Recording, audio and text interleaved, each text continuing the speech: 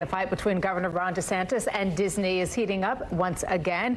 He announced a new plan that would increase state oversight of rides at the theme park and said that he might allow construction on the property, adding that the possibilities are endless. But for now, he is focused on getting this legislation passed to increase the state oversight of Walt Disney World. And Ryan Elijah is joining us now live in studio with more on this, right? Yeah, a lot to get to here, Amy and Danielle. Yesterday, the governor doubling down on his push for more oversight over the company, saying the state will even begin safety inspections of Disney attractions. Many business questions to dig into here, and we're going to do just that with Dr. Mark Johnston. He is the professor of marketing and business at the Rollins College Crummer Graduate School. Dr. Johnston, great to see you this morning. Thanks for being with us. Good morning. Let's talk about this. A simple resolution, it now looks very unlikely. The governor not only promising more control, but also getting more involved in ride inspections. So how much can the state do here?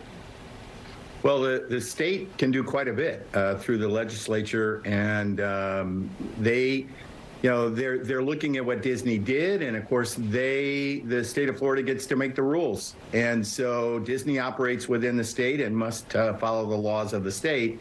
And if the legislature chooses to pass more aggressive laws in terms of enforcement or some of the things that Disney did, then that's the deal. And it seems like that's where they're heading. One would think Disney would not lose control of their rides and other decisions without a fight. So what can Disney do to fight back? Does it come down to a legal battle? And how soon might we see that response?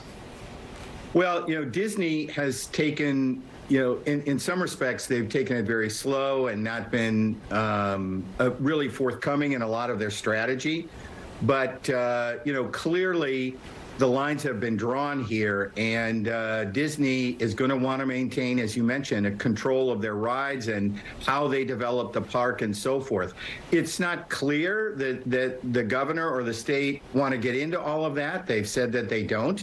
But, when you talk about the ability to tax yourself, to monitor yourself, to police yourself, all the things that Disney was able to do all these years, when you start to take some of that away, Disney is going to push back, which is what they're doing. Yeah, let's be honest, both Disney and Florida need each other. I mean, Disney's got an empire here. Florida gets millions of visitors from Disney. They're a couple % of our GDP. So there's risk if things escalate. Who might blink first here, and what are the risks for both sides?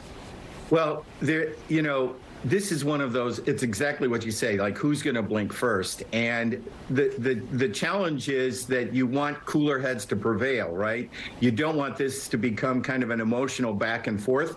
You want this to be like, let's work through to a solution. And what you hope is that both at the highest levels of the state government and then at the highest levels of Disney, people are able to say, okay, fine, let's just sit down and come to some agreement that is reasonable for both sides.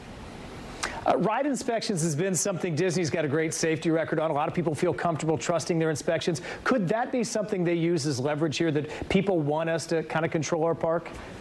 The governor mentioned, as you know, a number of things, from, more ride inspections to imposing certain taxes to some of the issues around using the unused property, building things on that.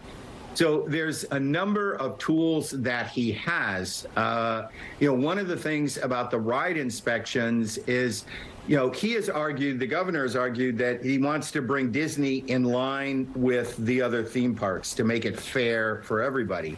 So for him to impose things on Disney that aren't necessarily imposed on the other parks, that is, he's really crossing that line from trying to make it fair for everybody. We'll see where this goes. I mean, it's escalated quickly for sure. Really appreciate the insight. Dr. Mark Johnston, thanks for joining us.